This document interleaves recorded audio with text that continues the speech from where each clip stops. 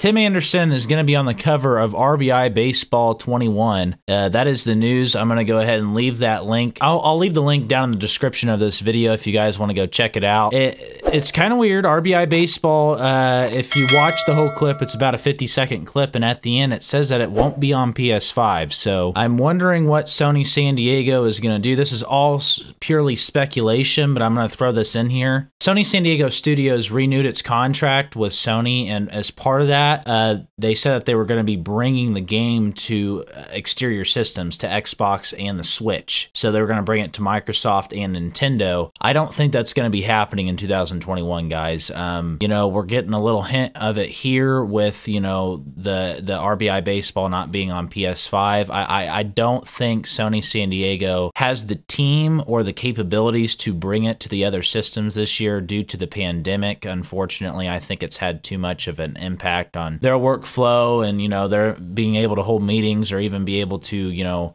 produce a game all in one room or all in one studio. So, you know, time will tell, but watch the clip and you'll see the end of the clip and end of the video. And at the end of the clip, it says that it will be on PS4, Nintendo Switch, Xbox One, and Xbox Series X.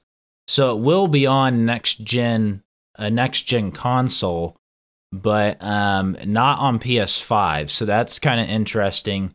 This is the only other baseball title on the market. You have MLB The Show and, of course, R.B.I. Baseball. Tim Anderson being on the cover is kind of exciting to me because hopefully Sony San Diego Studios went with the guy that I'm thinking is going to be on the cover, which is Fernando Tatis Jr. But we'll have to wait and see if I'm right. It's going to be somebody from California because Sony San Diego Studios, California, I don't think they would have went very far to try to get their cover athlete this year, you know, of course, due to travel restrictions and all that. So, yeah, we'll see. Watch the video. It's 50 seconds. It was posted by Major League Baseball on their main channel. So I'll leave a link to the video down in the description of this video.